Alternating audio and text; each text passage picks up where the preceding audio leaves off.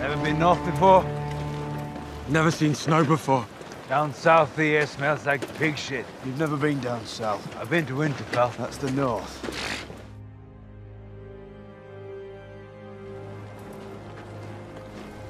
I think there's always surprises for characters in this. You know, Jon Snow's heard of Jorah for his entire life, this notorious seller of slaves. And then, of course, the actual person turns up, and Jon can see he's a good man. Jon is all about honour, right?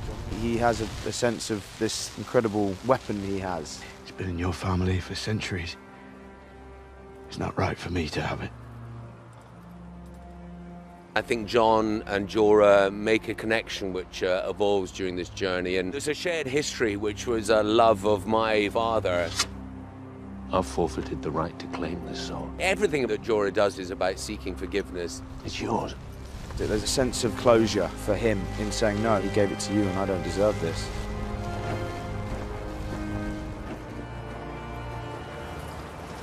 The Hound for Tormund. He's a huge guy. He's mean. He's crazy.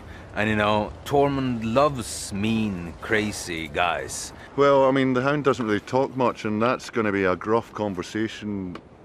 The Hound is a very difficult guy to become friends with. You're the one they call the dog. Fuck off. Not the talkative guy. The Tormund is. I want to make babies with the great big monsters that conquer the world. How did a mad fucker like you live this long?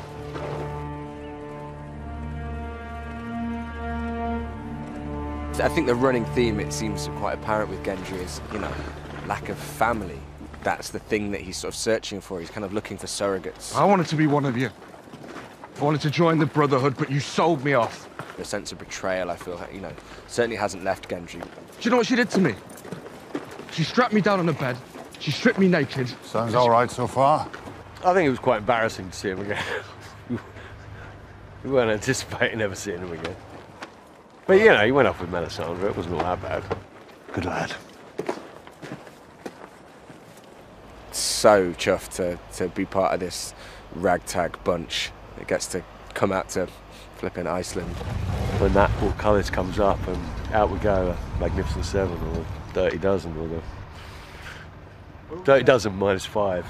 You know it's going to kick off.